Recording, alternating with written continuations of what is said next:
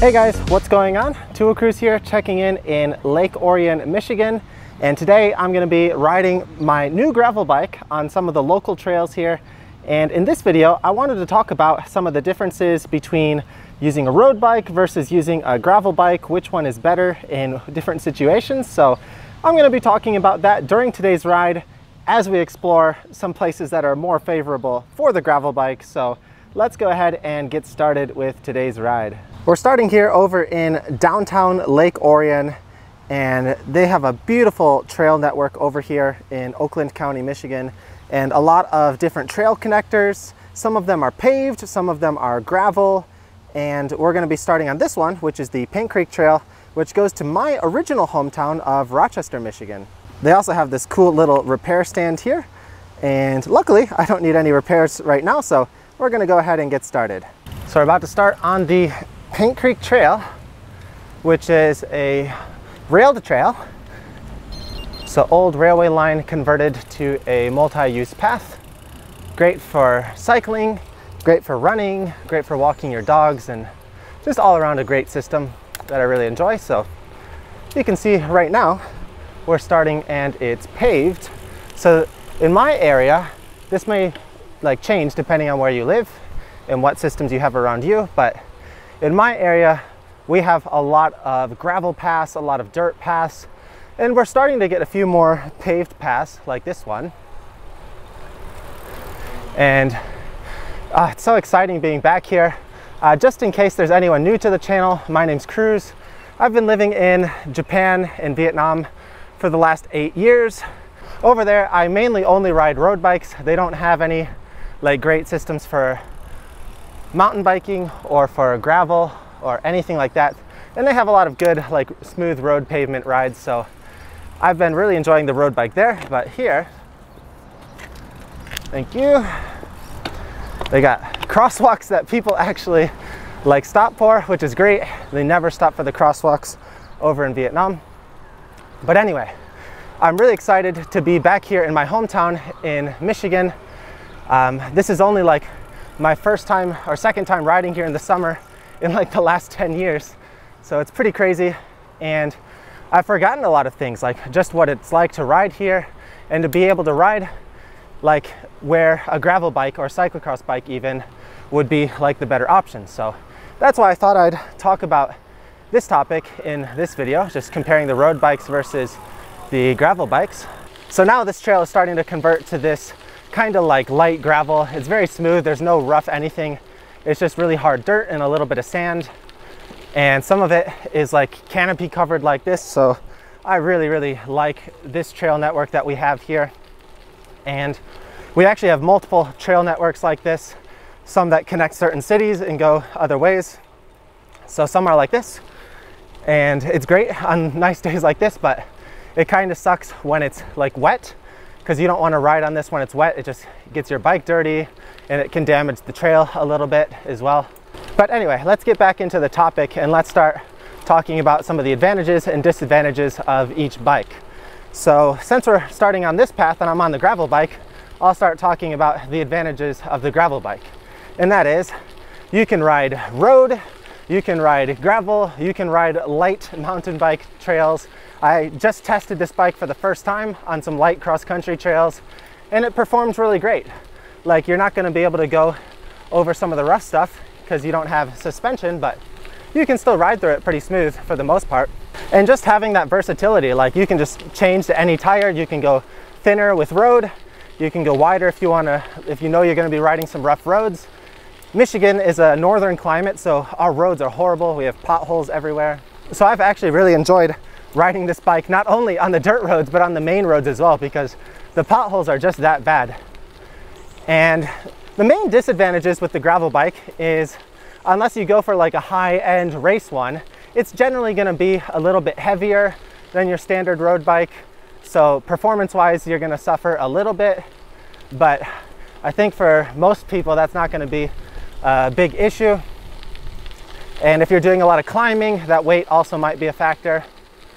But I mean, you can always get a nice higher end gravel bike, and then the weight differences can be pretty minimal, I think, compared to the road bike. So going on to the road bike, I've been really enjoying my Carbon Aero road bike for the last year. I've been training pretty hard with it, targeting my hill climbs that I want to do in Vietnam. They've got some amazing paved roads, smooth paved roads, some great hills, and it's really enjoyable to be able to ride the road bike at high speed. So let's go into the advantages of road bikes. Road bikes are going to generally be lighter, faster, some more aerodynamic, but I guess there's aero gravel bikes now too. And I think those are the main advantages over that. So I think for most cyclists, unless you're a competitive cyclist and you want to do something on the road, you have certain challenges, you want to upgrade to a certain category, you want to win certain events. For me, honestly, I don't think there's really much value in getting just a road bike when you could get a gravel bike and just be slightly heavier for the same price, and you have the option to go both on gravel and on pavement. But I mean, it depends on your area. So if I were still living in Japan, or when I go back to Vietnam, I still got my road bike there. And that's because it's the terrain and the environment that decides it for me. I don't have any gravel trails like this, or any mountain bike trails anywhere that I could even ride wider tires really if I wanted to, other than the pavement, which is pretty smooth for the most part. But if I was living in a place like this that just had a bunch of dirt roads, hands down, I'd pick the gravel bike over the road bike any day, unless I was racing at a pretty decent category, maybe Cat 3 or higher even. It's kind of funny, back in the day when I was racing pretty competitively about 10 years ago, I was pretty broke. I was a college student, I didn't have much money to buy nice bikes, and sometimes I was on a good team that would sponsor me a bike, but not all the time, especially not multiple bikes. I might just get the road bike and that's it. And at one point I was really competitive with cyclocross, and I couldn't afford to get both the cyclocross bike and the road bike, so I ended up just getting a really nice cyclocross bike. It was a Trek Cronus, I believe, and I used that for cyclocross season, and I used it for road season, and I had some pretty good results on that bike, and I was racing some pretty high level races on that. I got second place in the Midwest Collegiate Championships in the Division I conference, and that's with varsity teams. So second place in a road race with a cyclocross bike. But again, if you're in a certain environment where you have a lot of hill climbing, serious mountains, every gram that you can drop on your bike is really important. So if you want to focus more on having more of a hill climbing style bike, then road bike is probably the way to go for you. And even some of the more modern road bikes are having more clearance. The line is starting to get a little bit blurry between both types of bikes. Endurance road bikes are having more clearance options now. Even racers are starting to increase their tire width. Back when I was racing seriously, most people were racing 23s, and on the track some people were racing 21s, and now it's pretty standard to either be on a 25 or 28, and a lot of road bikes even have clearance up to 30 or even 32, which is an old cyclocross race kind of bike. The current gravel bike that I'm riding now has a 40 tires, and I think it has clearance up to 42. And some of the more hardcore gravel bikes, which blur the line more towards a rigid mountain bike, go even wider than that. So it's hard to compare them both directly because they're both kind of on a spectrum. They can blend into each other a little bit at times. But for me, if there's even any kind of trace of dirt roads or mountain bike trails in my area, I'd almost hands down always go for the gravel bike. Even if I were racing, I'd probably just go for a high-end cyclocross bike. That way I can use it between both disciplines. Unless I was trying to go Cat 1 Domestic Elite Pro or even higher. I don't think it makes much of a difference. You can win Cat 3 and even get to Cat 2 on a cyclocross bike. I was racing Cat 1 races on a cyclocross bike, so it's totally doable if you get a high-end spec enough one. And why wouldn't you? Because it gives you the versatility to ride wherever you want, especially if you get 2 wheel sets. It was actually pretty shocking for me when I came back here and I started riding on some of the main roads. I was kind of scared, and I cycle in Vietnam every day when I'm there, and they have some of the craziest traffic you can like you'd ever see. I'll try and add some video here so you can see, but it's just constant chaos, people breaking rules. The other downside about this trail is you do have some road crossings every once in a while, so you got to stop for these. This guy's stopping. Thank you. Thank you. I think they're technically supposed to stop there, but I'm not entirely sure. But yeah, going back to the roads in Vietnam, like you'd think I'd feel much more dangerous riding in that kind of environment where people are riding the opposite way, they're just pulling into the road randomly. But I actually feel a lot safer there. And the reason for that is because most people there, A, their vehicles are much smaller. Most people are riding like motorbikes, mopeds, and B, they're riding at much slower speeds. And C, the roads are a lot wider. The roads have multiple lanes, and usually the furthest right lane, there's a lot of like people like sort of parked there, so most traffic doesn't use half of that right lane, so you have a safe space for yourself. And then D, like probably the biggest part, is just nobody has any hatred or animosity towards cyclists. And I mean, that's more of a cultural thing. I think for some reason, a lot of Americans are like trained to hate cyclists, and they view like people who ride bikes as like childish. Whereas in other countries, like in European countries and Asian countries, they don't have that same kind of mindset. So for me in the USA, like unless I was living in like a mountain town with like decent roads and like decent mountains to ride, I don't want to ride a road bike on the main roads unless it's kind of like a closed course and there's a good community, or if I was really involved in the racing scene. But like hands down, I'd rather go on a hard gravel mountain bike ride any day of the week, unless it's raining. That's the other downside about riding gravel and mountain bike is generally I wouldn't want to ride outside in the rain because the bikes get a lot dirtier and you also damage the trails. Whereas you can get away with like the road rides in the rain as long as you're in like a safe area with less cars. I'm also really excited to show this video with my wife. My wife is actually still back in Vietnam waiting for me to get back, and like she's never really experienced like these kinds of trails before, and this is kind of like a bike highway. We had similar kind of paths in Japan along the river because they don't close down most of the old rail lines there, but they usually have like emergency access roads along the rivers, and they turn those into like walking, cycling paths. And those ones are really nice because they have underpasses with the cars on the bridges above, so you don't have to stop at any of the like the crossing areas. You can just go under the bridge. Whereas these ones, you do have to stop at those roads, but there's usually not too many. And in some of them, the further you get out from like the main city area, the less there are and the less cars there are. But yeah, it's really cool and all, but there's good and bad with it too, because it is an old rail line, so it's a lot flatter. You're not going to get much hills on this path, but you can turn off this path and get onto some other like nearby dirt roads and go on some hills there if you want. So speaking of turning off the trail, I'm actually going to do that now, and I'm going to take a different route to get to Rochester, and that's going to be by going up one of the steeper hills in this area. So this is a cider mill right here, actually, which is something that I really miss from back home. They sell like apple cider and fresh donuts. An awesome place to go in the fall. That's the other great thing about the gravel bike is I can ride the best gravel roads and the best paved roads.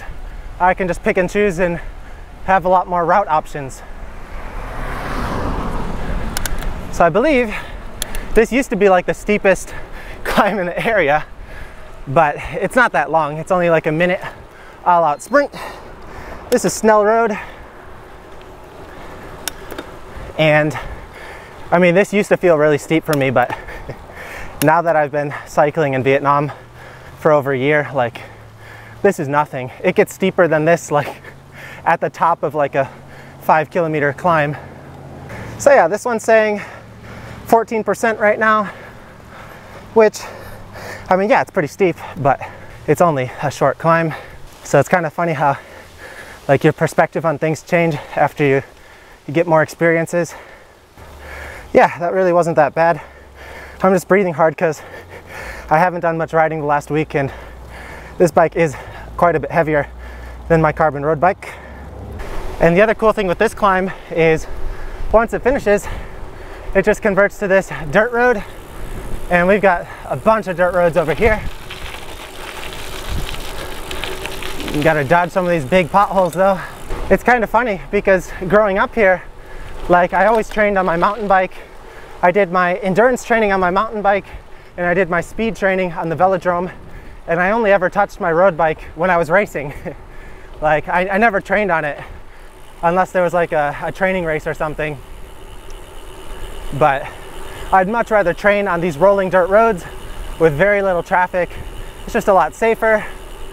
You don't have to deal with cars, exhaust, like dangerous drivers, and it's just a lot more scenic out here.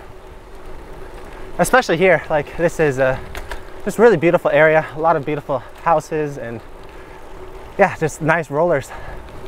So good training too.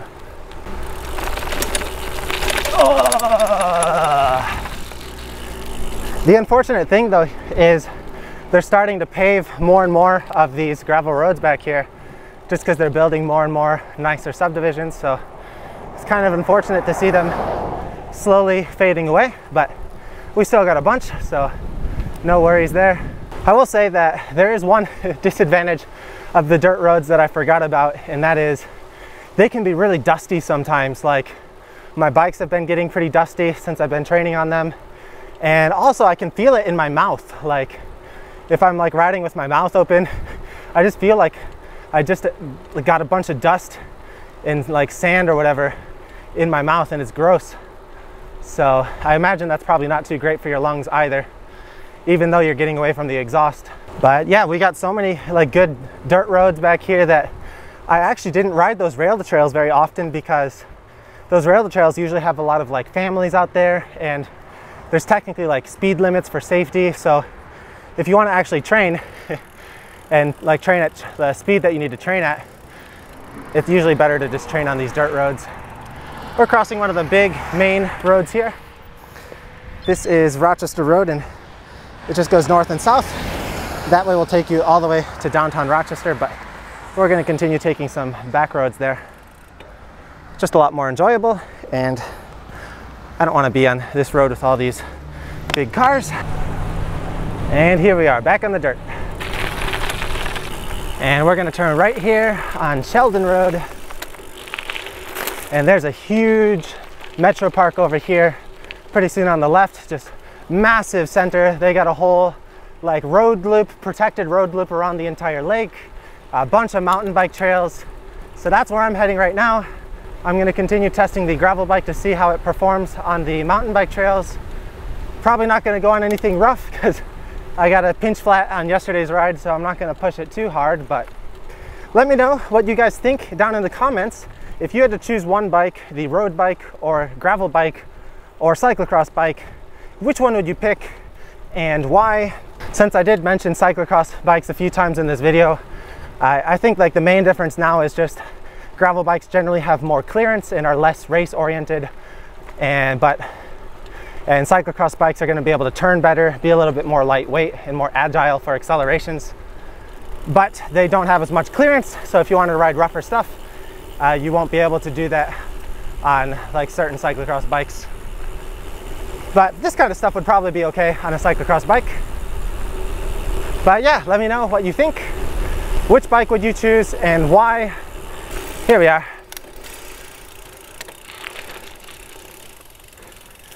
Very cool little entrance, and check it out. Now we're on this awesome trail network back here. They've got so much double track. They got multiple double track loops around the whole place. There's a bunch of single track loops, and there was a bunch here back when I used to train here, and I've heard they've increased it even more since then. So I'm gonna enjoy myself back here for a little bit. And so before we finish the video, this is one place I wanted to show you guys. This place is really special and dear to my heart. This is the International Velodrome at Bloomer Park, IVBP. And I grew up here. Like, this is where I did a lot of my training. This is what helped push me to get to the next level. And unfortunately, this place is kind of look like it's running down right now. They're not using it as much. It used to be like busy every day. People were here. We had dedicated training sessions, but now they have the new indoor velodrome in Detroit. And so most of the track community is just focused there because it's a lot more consistent. It's a lot closer to most of the people who live closer to the city. And they don't have to deal with like rain and weather. They can train in the winter. So really sad to see this place kind of run down like this, but the boards are still up. So I wonder if people still do train on here sometimes. This is a 200-meter track. And I believe it was 45-degree banking. So yeah, this is where I grew up, and we've got some amazing mountain bike trails back here as well. And over here is where the spectators used to sit. So you just bring a tarp and just sit out here, enjoy some track racing. They even put some lights out. So we used to have like Friday night races under the lights. It was a really cool vibe. Anyway, that's gonna be it for this video. Thanks for watching, guys, and see you next time.